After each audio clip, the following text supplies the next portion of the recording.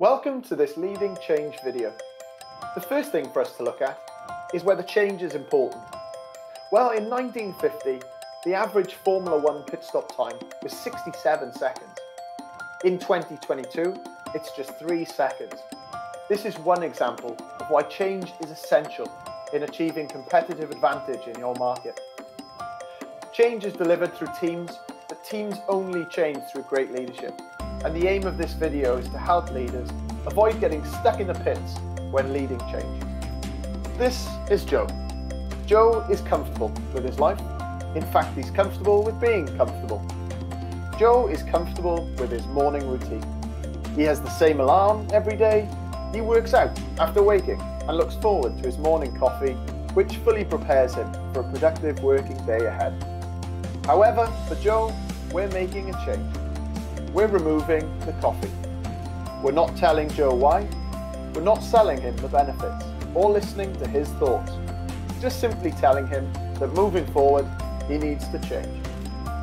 You're probably thinking that removing the coffee isn't a work change, and you're right.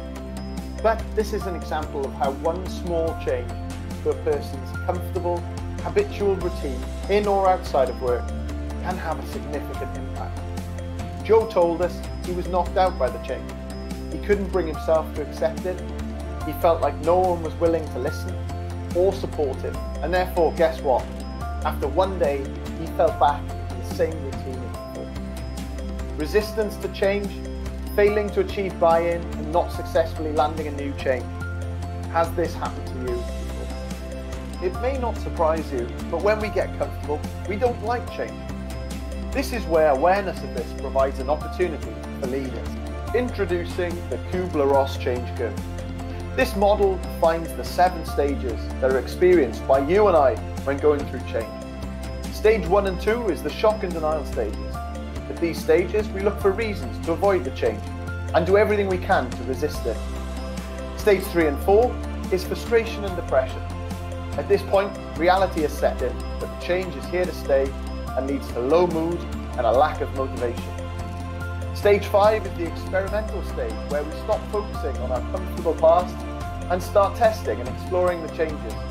We're still cautious in this stage. Stage 6 is the decision, in which we accept the change and start to embrace it, and we start to really understand and reap the benefits of the change. Stage 7 is integration. This is when the change becomes everyday routine. The benefits of the change can be seen by all, and many laugh about their initial resistance to the change. You may be thinking, okay, great. I can recognize the stages of change, but how can I lead this change within my team?